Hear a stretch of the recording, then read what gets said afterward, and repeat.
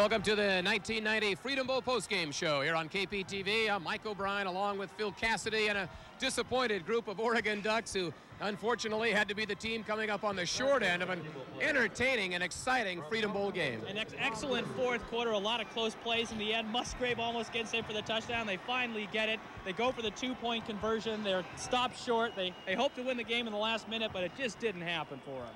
Well, the Ducks, of course, thrilled to be in a bowl game for a second straight year, and the people in Fort Collins, Colorado, remember, they've torn down a couple sets of goalposts this year, and there might be a few people at the stadium back there doing it again tonight. They're still up right now, Michael, but this is a real big boost for their program. They go to a bowl game, they're successful, and they're in the Southern California area. Whoever's up there, potential recruits, they might like to go to that program right now. Well, the people at Colorado State that were here in the game, they didn't match Oregon's fans in numbers, but they were really shaking the stadium. Phil and I were up in the press box, and when they took the lead in the fourth quarter and then extended it on that long run by Todd Yurt, the fullback, the press box was rocking, and I thought I was at the World Series. I was going for the elevator. I thought the seismologists were probably going off in Colorado, and they were looking at those things, probably going 4.1, 4.2, and it was going up as the press box started to move around. It was pretty scary there for a minute. Yeah, unfortunately, again, for Duck fans back in Oregon, watching a comeback that comes just inches short from a victory, but it was a kind of a magical drive downfield engineered by Bill Musgrave, and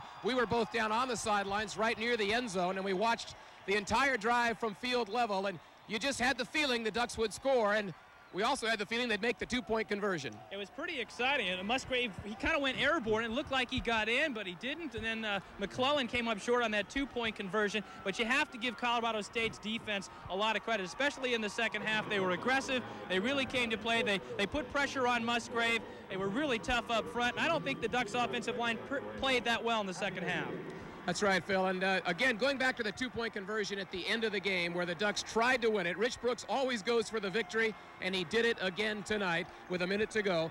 And McClellan was open, and I don't know what kind of a replay you had at home because we were down here on the field, but we were right in front of the play. McClellan was running toward us, and he was in the end zone moving back toward the 1-yard line, and when he actually caught the pass, it looked like his left foot was in the end zone, but the rest of his body and the ball were just outside, and he was hit.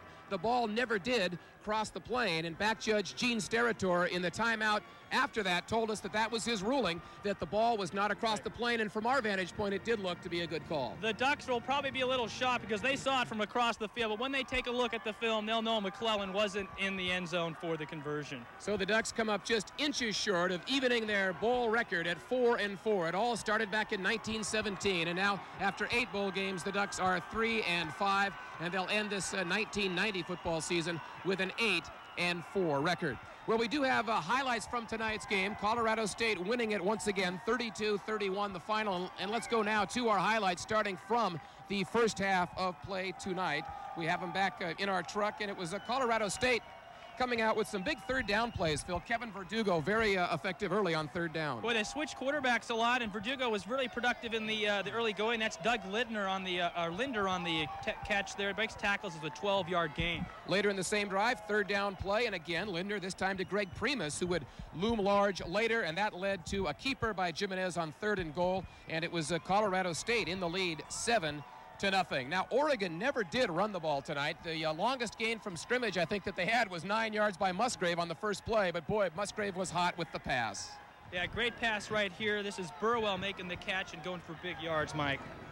And then it's the touchdown, Musgrave to a wide-open Anthony Jones. The first career touchdown for A.J., and for Musgrave, that was career touchdown number 58. It put him over 8,000 yards in his career and tied the game at 7. Later, Musgrave gets hit and launches a perfect pass. Here is McClellan again, and they were kind of the storyline offensively, and that set up Greg McCallum for a short field goal try. McCallum, just a junior and an excellent field goal kicker, one of the most accurate kickers to ever play the game, and the Ducks led here 10-7, but CSU would bounce back. Big mistake here, Brian Brown. I don't know, did he ever get a handle on this thing? It looked like he looked away kind of upfield, and Colorado State was right there to recover it, and that was a big play because the Rams capitalized. 2nd and 8 play here. Brian Copeland gets CSU going with a big 22-yard run, a pitch over the right side. Copeland had a really good game, especially in the late going. And then 1st and goal from the 9-yard line. Tony Alford, who comes back healthy, for a game finally. He breaks tackles and gets close. And then 3rd and goal, Todd Yurt gets into the end zone. He's 6'1", from Mission Viejo, California, pretty close to this area. Yurt with a touchdown, and Colorado State up 14-10, Mike. So the fumble really changed momentum, but then Musgrave brings it back. Beautiful catch here by Vince Ferry. That was on a 3rd and 3, and that keeps the drive alive. And then Musgrave to Joe Reitzig, and Reitzig was clutch down the stretch in the touchdown drive, which gave Oregon a chance to win. This play was a big gain for 22 yards, and it sets up a 3rd and goal play. Musgrave to Sean Burwell in for the score, and at halftime, the Ducks led it 17-14. That play coming there with 23 seconds to go in the half. 3rd quarter play there, and it was kind of a comedy of errors and good defense. It was really hard to really figure this out. You could analyze it any way. Here is Burwell with the ball. Look at him try to get away, and the ball hits his knee, and he just kind of gives up and says, wow, I lost it. And Colorado State recovers, and they're in business, Mike. One of the few big runs they had, and they lose it. But Eric Castle looms large on the very next play. Plays a free safety like a free safety should, and intercepts the long pass, and that sets up the Ducks. But Oregon's offense just really having trouble. Here is Musgrave just getting sacked, and the Oregon ability or inability to run the football really hurts. And here a collision, and Oregon just very fortunate that they did not give up a touchdown, as it was Bud Bowie with the recovery, and it was a safety, and the Ducks trailed 17-16 at that point. Now Oregon did get one more bad break, as Tommy Thompson, a punter, was ruled down as he tried to punt the ball. He had a knee down. Yeah. They had punted the ball. The ball never really got to him, and he didn't really have time to think. He just reacted, picked the ball up, and put a knee down. The official was right there. Kind of a strange call. You hardly ever see that, but the official was right on top of it. But you really have to give Colorado State a lot of credit, especially against Bill Musgrave in the second half. They pressured him in the second half. They changed up their defense a little bit. They started out in kind of a man look and backed up into his zone. I think that might have confused them a little bit. Well, then Oregon mistakes really hurt them. The Ducks gave up just 5 yards in the 3rd quarter, and still Colorado State scored 5 points because of the Duck mistakes, and that really was telling tonight. We'll be back with more from the Freedom Bowl postgame show when we come back to Anaheim Stadium in just a minute.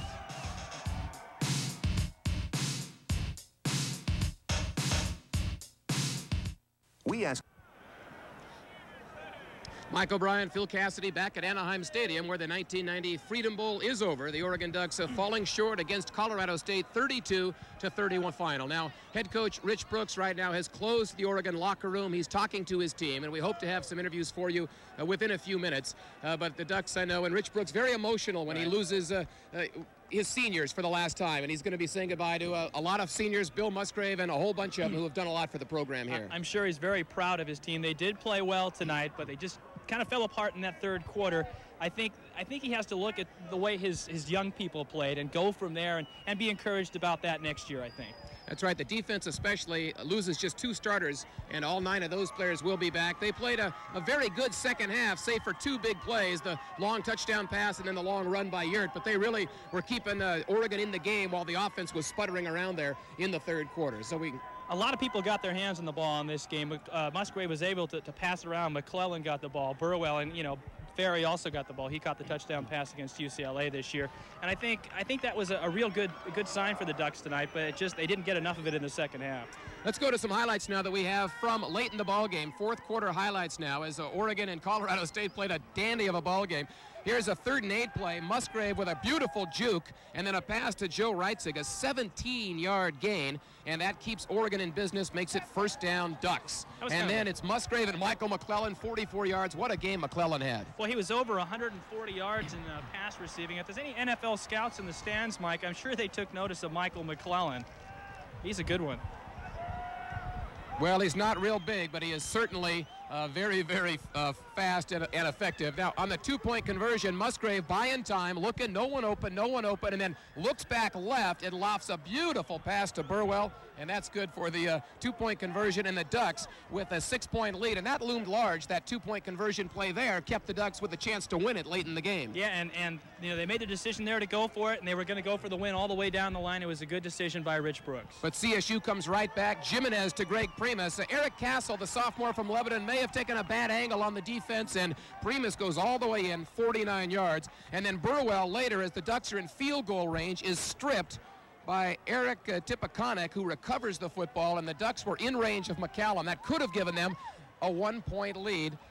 And Colorado State takes advantage as Todd Yurt, playing in front of his hometown fans. He's an Orange County kid from nearby Mission Viejo. He goes 52 yards. I didn't think we'd see the big fullback go all the way. Boy, a couple of big plays in the second half for Colorado State. 52 yards on that play, 4:59 to go. The PAT was blocked. It was 32-25, Colorado State in the lead. And there was plenty of time left, and you thought that the Ducks would have a chance, especially with Musgrave at quarterback, Mike. That's right. Well, the blocked kick was big. The Ducks held their composure. They blocked the kick, which gives them a chance to perhaps win the game. It's 3rd and long. Musgrave's been sacked, and he goes back to pass, and who does he find? Joe Reitzig, who, along with Scott Boatwright, have played incredibly well this year despite injuries, and Reitzig comes back to make a great play, 31 yards. Then it's Musgrave trying to keep. He leaps up and is just inches short. He looks at the official, who's right by us, and says, come on, I was up high enough, you got to give it to me. But it wasn't good, and this time the Ducks go to Burwell. He's fumbled twice, but the Ducks have confidence in the freshman, and Burwell makes good.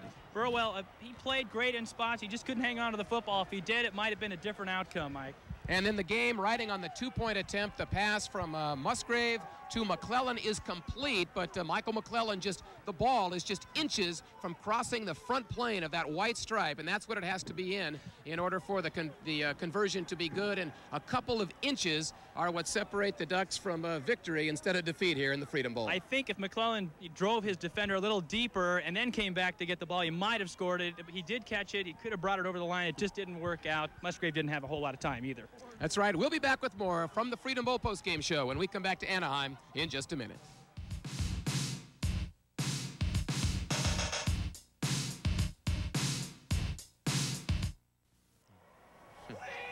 Back at Anaheim Stadium, where Colorado State has defeated the Oregon Ducks, 32-31 the final. And with us now is the Ducks offensive coordinator, Mike Bellotti. Mike, what's the mood of the team and in the locker room now?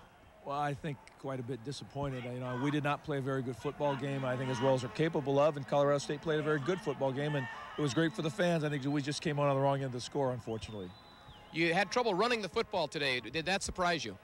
Not really. Colorado State has been a good football team against the run all year long. I thought we would be able to run better. They shut us down, and, because of that, we could throw the ball, but it wasn't enough. I would have liked to have run the ball better. A lot of penalties tonight. A little bit out of sync with that layoff, you think? Or? Well, very uncharacteristic. We were the least penalized team in the nation, and we did not show up that way today. Maybe the out of sync thing. Maybe we haven't ever had this much time off. In which to practice and come back for a game, and we weren't as sharp as we needed to be. You were spreading the ball around early. A lot of people got their hands on the football. Did you think you could continue that on the rest of the game? It sure looked that way. Well, we thought that we needed to. We got good production from most people. Sean Burwell has been a very able ball carrier all year long. To have him stripped as he was a couple times hurt us, because those were on basically running plays that had gone very well to that point and would have gone further. Those things haven't occurred, and unfortunately he was maybe a little rusty too from the layoff. Mike, your comments on Bill Musgrave, a remarkable performance, I thought, especially in light of the fact that the Ducks never could establish the running game, and yet he was just brilliant. Bill's a tremendous player. Bill finished a winner, even though we as a team did not. And I mean, he's a great young man. He handled pressure today. He came up with big plays repeatedly, and he kept us in the ball game. And it's been a joy to coach him. I'm very excited for his future in football. Well, thank you very much. Appreciate you coming by.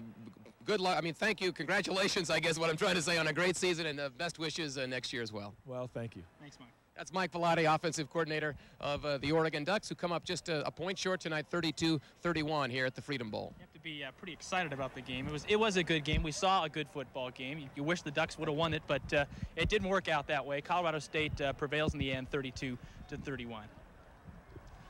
Don't have any final stats right now. We were trying to get some. Bill Musgrave, though, we do know has completed 60 touchdown passes in his career. Now, that's second only to John Elway in the Pac-10. Elway finished with 77. Musgrave with 60, the only other quarterback ever in Pac-10 history to complete at least 60 touchdown passes in a career. And the most valuable player in the game. His stock may have gone up in the eyes of the NFL scouts. He made some Joe Montana-like plays. I don't want to compare him to Joe Montana yet, but he did step up and out of trouble and made some good plays. And with better than 300 yards in passing, Musgrave now number 3 all-time in career passing yardage in the Pac-10 as well. But it'll go down as a loss. The Ducks will finish 8-4 this season. Colorado State wins the Freedom Bowl, 32-31 the final score. Thanks for being with us, and good night from Anaheim. See you later.